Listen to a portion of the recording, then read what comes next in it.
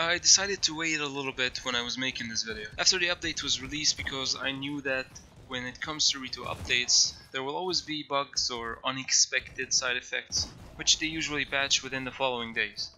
It's no secret that this update has a lot of issues, so I will try to focus on the ones that I find in the most need of fixing. The first issue is the sound. When the update was released, the sounds were a complete disaster. You could not tell the direction of a single one of them. Plus, the quality of the sound was terrible. It's like there was a weird static with every sound. Like shards of broken glass were getting pushed against one another and then forced into your ears. On the following day, a hotfix was deployed, which took care of the weird static and a little bit of the sound direction problem. But another problem was found. The sound distance was way off. At times you hear vehicles moving or grenades going off that feel like it happened right next to you, when it was more like 20 or 30 meters away. And the long-standing issue of the sound disappearing is still unfortunately present. At times you won't hear the first shot fired at you, or the footsteps of an enemy right behind you. Also, there was this new sound bug I found on day 1.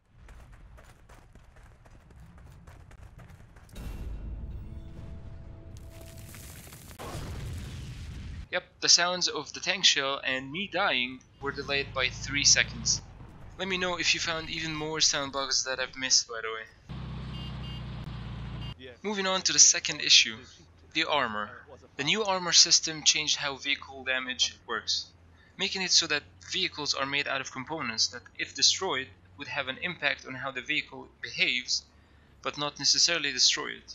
Also, according to Rito, it added realistic armor values to tanks and other heavy vehicles so that their components would not be destroyed so easily. Overall, I find this system to be extremely unrealistic. For instance, when a tank as lightly armored as a Panzer I gets shot by a 45mm APCR shell, it just can't keep moving on like that. In fact, forget the tank, the driver inside the tank should have a 45mm hole inside his body. Also, light vehicles like Jeeps and Kubels should not be able to take 3 or 4 hits by APCR shells before getting destroyed. People have been talking about how hard it is to destroy a tank with anti-tank infantry weapons. It's hard to destroy a tank with a tank, since with the exception of the tracks and the mantlet, all other components are not visible to tankers or infantry to aim at. Also, there is the fact that it hasn't been made public that tank component locations are identical to those in real life for each of the tanks in the game. And based on initial feedback I got, it looks like it's just RNG, which component you're gonna damage. Also, there is the armor layers mechanic. It acts like a damage sponge, with no realism whatsoever. Even the deflection mechanics were abandoned in this update, meaning that sloped frontal armors no longer deflect incoming shells. Overall, it does not make sense at all that even if you penetrate a tank with your shell, it could still take anywhere from 4, 5 to 15 shells before you destroy it. And I'm not even gonna start with planes that now are made out of paper. Sustaining damage from the ground now can be fatal, which would be fine if it was anti-air ground weapons, but it's not. It's just infantry weapons, and they can affect the plane, disabling its rudders or its wings. The third issue so far is driving. Driving was notorious before the update. Just look at this clip of me trying to chase the skidding crowd on my motorbike. Driving mechanics changed so that sort of thing does not happen again, and what we have now is that sort of thing. I put everything on because the queue took so long. I got flipped like a fucking random tanker. Yes, a random tanker did this. Fuck you!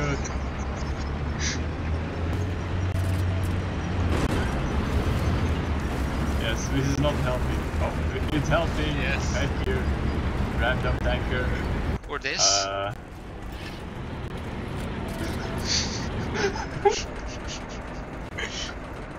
Hello? Or this.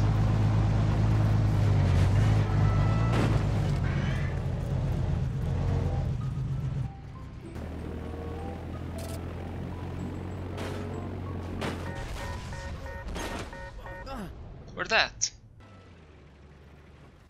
The truth is, driving is still wonky and in need of tweaking. If you ran into something like this yourselves, let me know in the comments. The fourth and final issue is APC spawn time. Right now, APCs have no delay time to spawn on them at all. You can even undeploy your soldier and respawn on a well-placed APC near an objective with no delay at all, which is not necessarily a good or a bad thing per se. It's just a mechanic that will change the game a lot. But when you mix it with the fact that APCs are now almost impossible to destroy by infantry weapons, then it becomes a big problem. You don't even need to sneak an APC into an objective anymore. You just rush the objective, since your APC can now tank the damage, and as long as the APC driver is alive and near it, you can have your whole team spawn in on it with no delay. That takes care of the biggest issues in this update. There are, however, more things that I just have to say something about. The first one is the gunplay changes. Now, some people still don't realize that there was ever a change to any of the guns, and those changes have been reverted on the second day patch. All I'm gonna say is that Rito have been working on this update for such a long time, and yet they did not realize the changes it did to the guns when they changed the game physics so much, which sadly means that they either forgot to check or they simply didn't notice the difference. Also, another hilarious bug that was there on day 1 was the kill cam that let you see under the map. Like in this clip, I was trying to test if my jeep would be destroyed by that anti-tank mine, or in this one. And that's when I saw those assets under the map. I can see the rest of that little tree, but then I saw this hay bale. Okay, before you come up with any funny excuses, there is no reason for that hay bale to be there. And who's to say that there are no more objects or assets just lying around under the maps? And for a game that is already struggling for performance, this is just a strange thing to see. Also, for some reason, Rito decided to have light tanks and recon plane resources added to higher tier resources in stage games. I really don't know how new players that are just trying to grind their new starter planes or tanks are supposed to compete against medium tanks or planes. I hope they would take a look at that as soon as possible, as the grind now will be almost impossible for new players. So that's my honest opinion on the new update. I think it was not ready to be released, maybe even rushed, and overall I'm not a big fan of it. I'm sorry if I ranted for too long. Let me know what you think about the new update. Do you agree with what I said? Do you have something else to add to it? Or do you have a different opinion altogether? Looking forward to reading all of your comments, and as always, thanks for watching, and I'll see you in the next one.